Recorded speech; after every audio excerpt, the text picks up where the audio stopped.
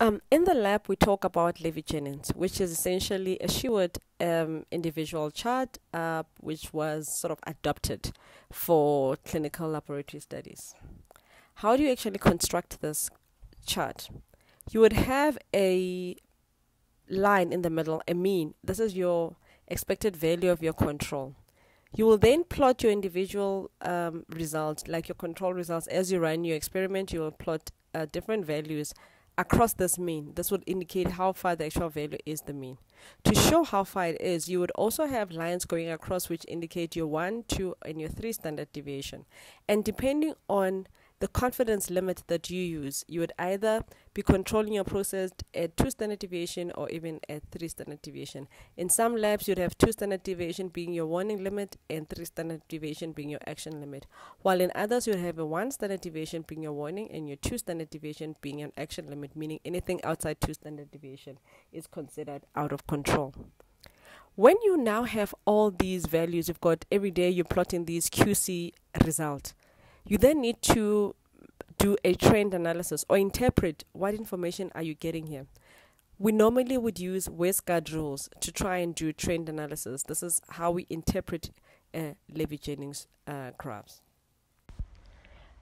What are the Westgard Rules? Well, Westgard Rules are multi-rule QC rules to help analyze whether or not an analytical run is in control or out of control. They use a set of statistical patterns, each being unlikely to occur by a random variability, thereby raising suspicion of faulty accuracy or precision in our measurement result. The procedure uses 5 different control rules to judge the acceptability of an analytical run. The advantage with this is that a multi-rule procedure that false rejections are kept to a low, while at the same time maintaining a very high error detection system.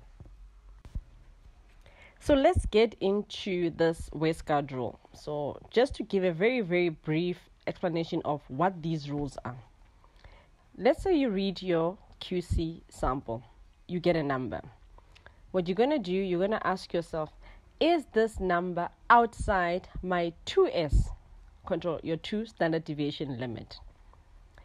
If no, then it means it's within your control. It's within the 2 standard deviation limits, and then you can report the run. You accept those results. If yes, it is outside, so it's bigger than your 2 standard deviation, the second question you ask yourself is it outside the 3S? So it's above the 2 and it's also above the 3.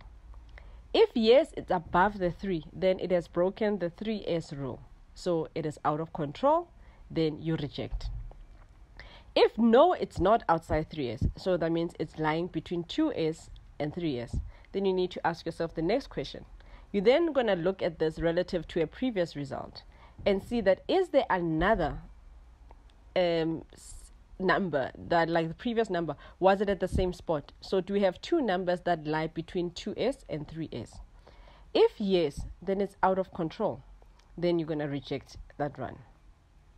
But if no, if there's no number that's outside, so it's just this one that is now sitting between 2 and 3S, your next question is going to be, is the previous number maybe lying in the minus 2S? If maybe this one was a plus 2S, is the previous number lying at the minus 2S, so between minus 2S and minus 3S?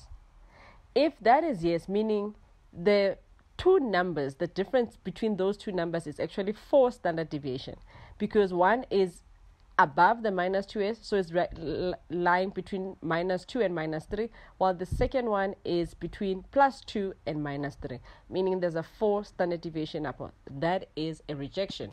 You reject that. But if it's not, then we go to the next rule. You then look at the 4 numbers now. So you look at this number relative to 3 other numbers that were before it. You then look at, do all of them lie within a 1S? So are they all sitting in the same spot? If there's 4 numbers consecutively that were sitting within the same standard deviation limit, then that's also an issue.